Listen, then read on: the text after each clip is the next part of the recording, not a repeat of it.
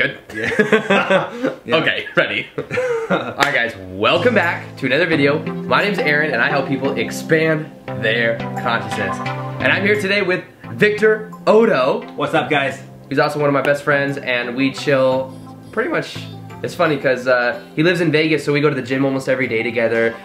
Sometimes I feel like we should be like social media, like putting it on Snapchat and Instagram and stuff, because I think you guys would think it's cool that we hang out so much. But yeah, so we thought we were doing a video today on reality transurfing and the top 3 examples of like real life examples that we can relate to, that we've either noticed in our own lives or we've observed in just life in general. Because that's one thing that you guys have been asking a lot for. You guys have been asking a lot for, well, what are practical examples of ways that we can apply it? So in this video, we're going to be sharing some stories from our own lives of things that we've noticed on some principles of reality transurfing. And for those of you who don't know, reality transurfing is a powerful manifestation process.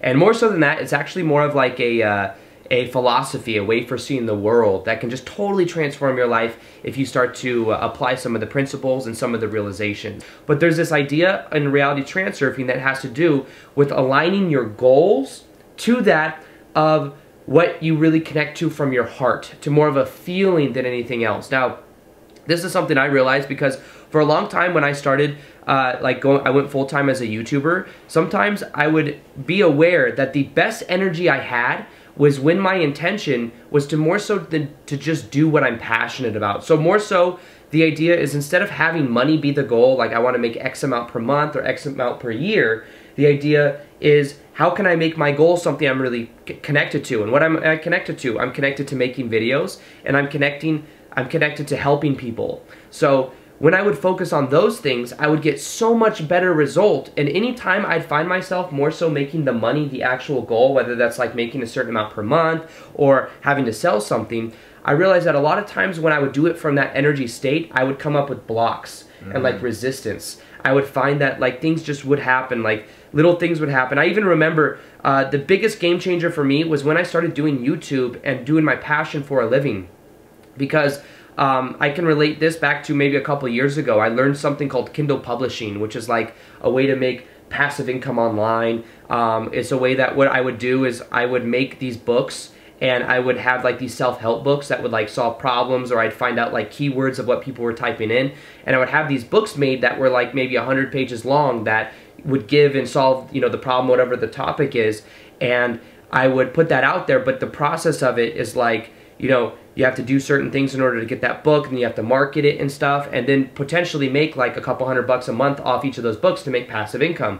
So for a while, years ago, I tried doing that, and I felt so much resistance. You know, I had to like talk to the people that were writing the books. I had to talk and then figure out the marketing, the graphic designers for it. And I just felt a lot of resistance when I was doing it because it felt like work.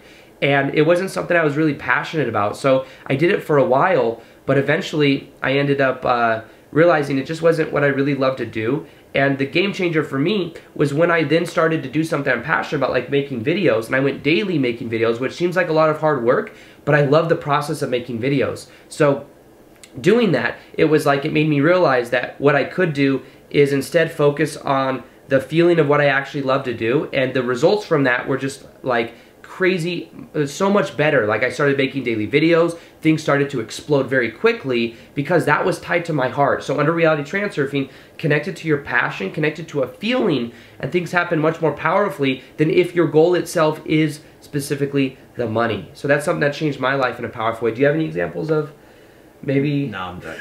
No. yeah. Also a YouTube reference. There's many spins I feel like you could take on a lot of these reality transurfing concepts. One thing that popped in my mind is with YouTube. You know, when you get on YouTube, you see that you discover that certain videos have certain reaction, more likes, more views, more comments. And I went through a phase where I was creating YouTube videos to achieve that end, and I found ironically that was not necessarily in accordance with my heart, my mission, my passion. And those videos, even if on paper they should have performed well, never did. Rather than having just like he said, getting down to the root passion, the creative expression, regardless of what form it would take, I just kind of let it come through, and then that would actually ironically have a lot better of a result. That's not exactly the greatest example. Let me think of a better one. That's something that you know we can throw in there. But I've also had times in my life where I would intend for things, I try to manifest things that I attach to being a solution for some kind of pain I had. Like there's a time when, like a lot of you perhaps after seeing The Secret, the movie The Secret, of course I wanted to manifest the lottery. So I went to try to win the lottery, but really that was not an authentic goal. That was me saying I'm broke right now, and I think if I had a lot of money I would be like alleviated of this pain. But that wasn't necessarily like my path. It wasn't really in alignment with what my like heart truly wanted, which was just freedom and happiness and abundance. And I insisted on something specific. And I did find I seemed to draw myself through synchronicity. I'd get like signs like to keep playing the lottery, but it just started to feel more and more wrong. And when I started to just try to like you said, keep it simple, like I just want to be happy. I want to have like freedom for myself and my family. And then that sort of opened me up to more inspired ideas that would help me with that more generalized direction, like just focus on YouTube, Victor, do this, Victor. Right. And as I focused on that, not only were they more fun and less drudgerous, sort of like what you were saying with the Kindle publishing, I insisted this must be the means to what the eventual end you wanted. For one, the journey was joyful.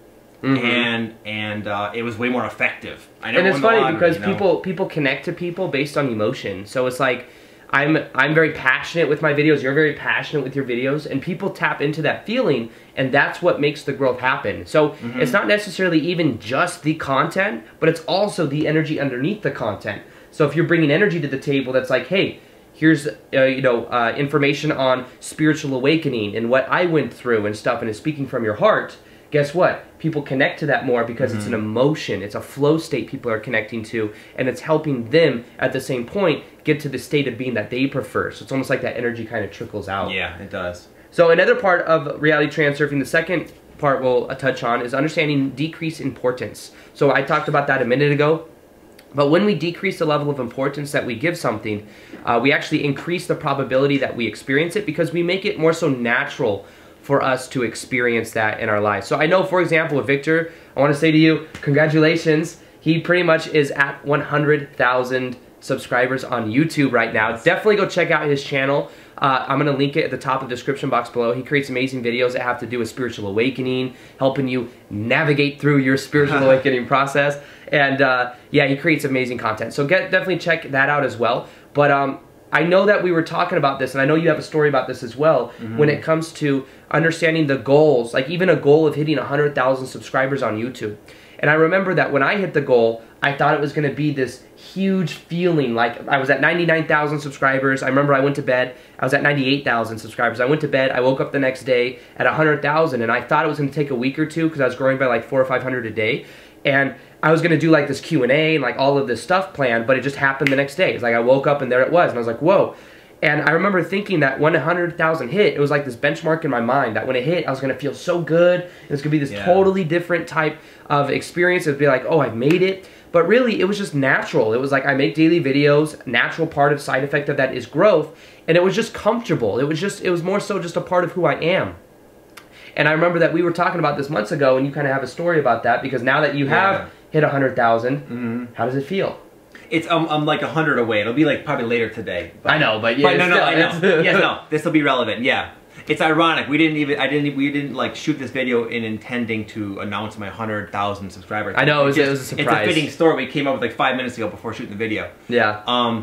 But I had this situation many months ago, probably almost maybe a year ago, where one of my videos started to pop, as Aaron taught me, where it just like takes off on YouTube, and I did something really stupid. Yeah. And really, I remember this. And it killed the momentum, and for a while I was beating myself up on it. But anyway, this sort of led me to talking to Aaron, and so after that spike, I went through a phase where my channel was growing quite slowly, at least for my own expectations, and especially compared to what it once was. And I was really dwelling on it.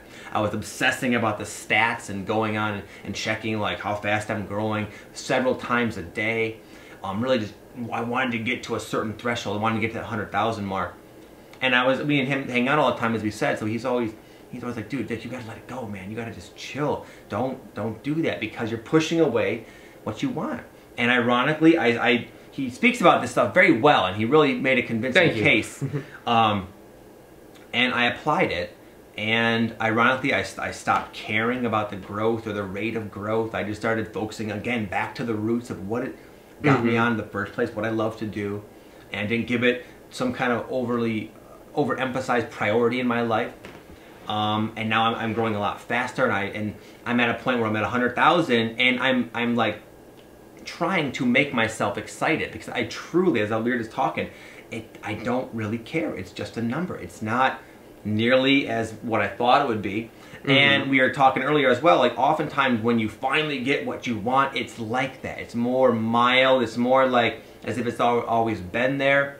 So I think a nice trick to manifestation is to try to create that relationship with what you want earlier. Rather than seeing it as that so distant, oh, at this rate I'll never get to 100,000. Rather than just let it go and try to have, again, more of a neutral relationship with it. It's okay to want things, but not too much. Yeah. Just like that song, that rock song, hold on loosely, but don't let go. If you cling too tightly, you'll lose control. Yep. It's kind of like that. Just you cling too tightly to a goal. I wonder if they knew Reality Transurfing. They probably did, I'm guessing. But yeah, that's my story for that. Okay, cool. Yeah, it's relevant to me too, because I remember that I was making it, anytime I'd make it like a really big deal, even growing up to 100,000, I would start to feel resistance, and it was almost like there'd be a direct reflection of that happening, like manifesting. So the more I would just allow it to be, see it as natural, I still intend for growth, but it's more so the growth of just the subscribers. It's the growth of being able to help other people grow. It's being able to add more value to more people.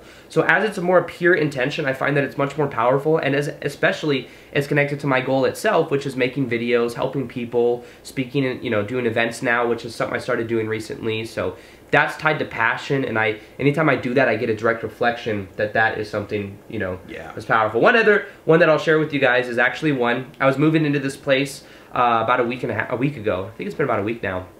And when I was doing that, I was listening to a Joe Rogan podcast, and while I was moving my stuff and putting things into boxes, and I realized that some people use the ideas of decreased importance without even realizing it. And one of them had to do with a guy that was being interviewed by Joe Rogan, who has a podcast who I'm sure many of you have heard of before, and his name is John Jones, and I'm sure you watch UFC, so you know who John Jones is. He's like this. Was he a heavyweight?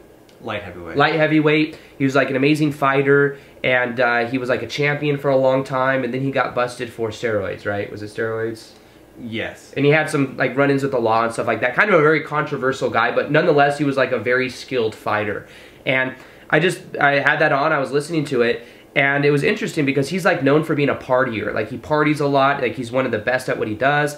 And he was being interviewed by Joe, and Joe asked him a question, was like, why would you go out and party? Like he would get like blackout drunk a week before he would go out for a fight. So he'd have a fight on a Saturday. A week before that, he'd go out and get blackout drunk, he'd party, and he would do all this crazy stuff. And then he would get into like, a week before start prepping. But he would always do that. And Joe was like, yo, why do you do that? Like, what's the purpose of getting blackout drunk? Don't you think you could be so much better if you didn't do that and you just went straight into your training and you were completely focused? He said, Joe, he's like, I feel like if I got blackout drunk the week before, the reason I would do that is I would get crazy drunk because whoever my opponent is, if I fought that opponent and for some reason I lost, I would feel like the reason I lost was because I went and got blackout drunk a week before.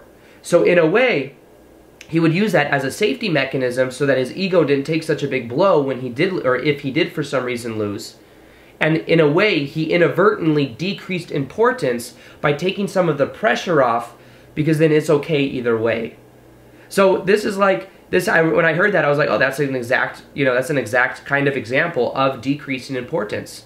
Because he took away the pressure of himself, and he kind of made it okay. I remember also early on in the day, or like with manifestation, something I used to tell people to do is it's almost like you kind of have to use mind tricks with yourself, like Jedi mind tricks. It's like, make it cool to achieve your goals, but not like you absolutely have to. Make it cool if it would happen, intend for it to happen, but be cool either way. It's this paradox, it's this balance, that when you have this balance, you have so much power, because it's like, this doesn't need to happen for me to feel a certain way, but it's like, it'd be cool if it happened, but I'm okay either way. So it's intention with being okay either way, because you're good either way. It's the frame from which you're coming from. It's the energy from which it comes. Yeah. That's the powerful thing. So that's something I realized in my own life. My goals, becoming more successful, growing on YouTube, it's cool if it happens, and it's going to keep happening because it's part of my natural passion and my joy of what I love to do.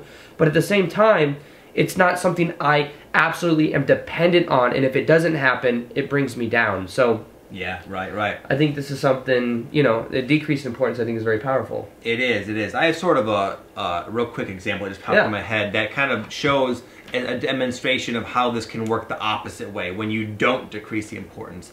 As a personal trainer, I found there was an interesting phenomenon I would notice with clients. Certain clients were completely meticulous about every little minute calorie in detail, and they were kind of obsessive, but on paper flawless with and these people would constantly get stuck where their weight would literally not budge, or they'd gain weight. It would make no sense. It was always the same advice, like, you got it. This is what you told me with YouTube. Yeah. Relax. It's an inner state of discord when you're consistently wanting and obsessing about something. So, like you said, John Jones, he had kind of a unique way of doing it. Whatever unique to you, I would recommend just coming up with some kind of way of tricking your mind or allowing yourself to kind of relax about it. Exactly. Distracting yourself from that habit of wanting so intensely, and then ironically, you allow it to just flow in naturally. It's like it works that way. Yeah. So anyway. Cool, yeah, thank you. I think that was a great example to throw in as well. So, I just wanted to say thank you, Victor, for coming on. Sure, man, it's a pleasure. It's nice I came here to my buddy's house to check out his new place. It's awesome, so I appreciate it, my friend. Of course, definitely, guys, check out his channel. I'm going to go ahead and link it in the top of the description box below. Once again, congratulations on almost 100,000 By the time this subs. goes up, it'll be Yeah, that's what I was saying. I was like, hey, you know, it'll be close. But thank you. Anyways, with that being said, I hope you guys enjoyed this video. Feel free to like this video if you guys liked it, subscribe if you haven't already. And as always, we will see you guys on the next vid. Peace, much love, and namaste.